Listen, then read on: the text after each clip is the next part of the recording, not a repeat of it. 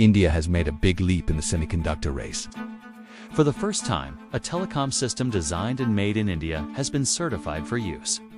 The system has been approved by the Telecommunication Engineering Center, or the TEC, and this is a very big deal. You see, India has ambitious plans to make its own chips.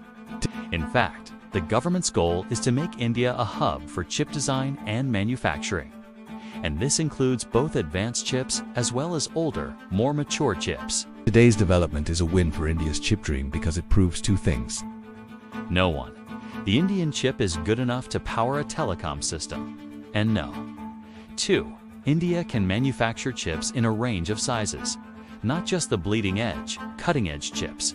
The real challenge for India is to build a robust semiconductor ecosystem, and this includes setting up advanced fabs. India is working on that. But in the meantime, the country can leverage its strengths in chip design and assembly to capture a good chunk of the market.